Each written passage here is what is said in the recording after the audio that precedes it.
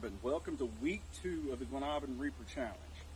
So as I've stated before, we're going to use these weekly little lessons to build upon what we've already been working on.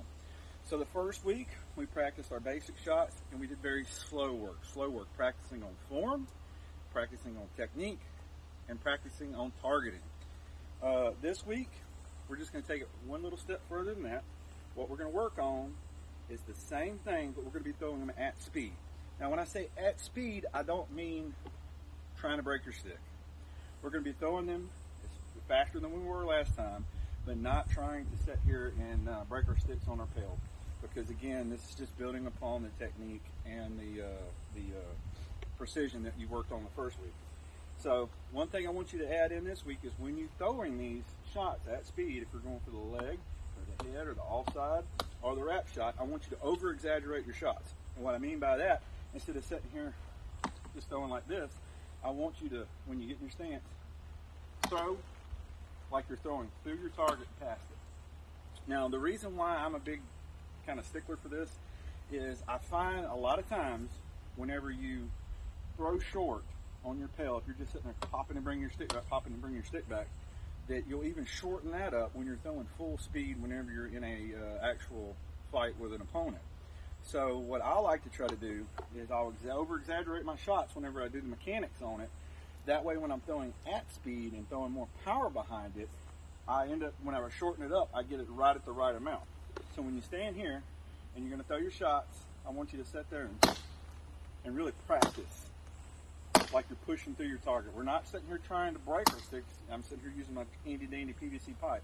And I want you to throw at speed.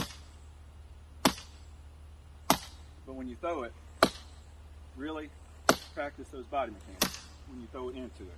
So we're going to sit here. We're going to do 20 on the leg shot. So when you do this, 20 on the head, 20 on the offside, 20 on the outside leg.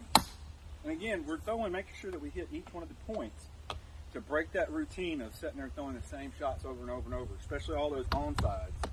I want you to throw those offsides so you get used to those too. And when you throw those wrap shots, really sell it. When you step in and you come around, swing it out and make sure that you're bringing it back into you. So over-exaggerate, throw them at speed. If you're going to sit there, throw it, okay? Now, we're going to sit here and just do the same thing. I know it's not building on much, but this is more of a marathon than a sprint. We've got thousands of more shots to throw, so take this step by step, over-exaggerate, throw them at speed. We're not really trying to work on power, because if you get your speed built up and your technique built up, a wise man once told me, speed and technique equals power. You're going to be hitting harder.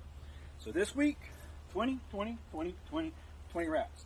Now, if you feel like you can do more than that, minimal 100, go back and try the variations again.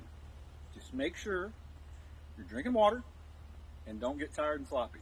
You need to take a break, take a break. But, again, same shots, thrown at speed, over-exaggerate them a little bit. Remember, try to record yourself so you can go back and watch your footage and see what you're doing. I've been doing that with my left hand. It's helped me out a lot. I'm far from perfect, but you know what? We're getting there together. So, week 2, at speed, same shots, over-exaggerate, and I'll see you in week 3.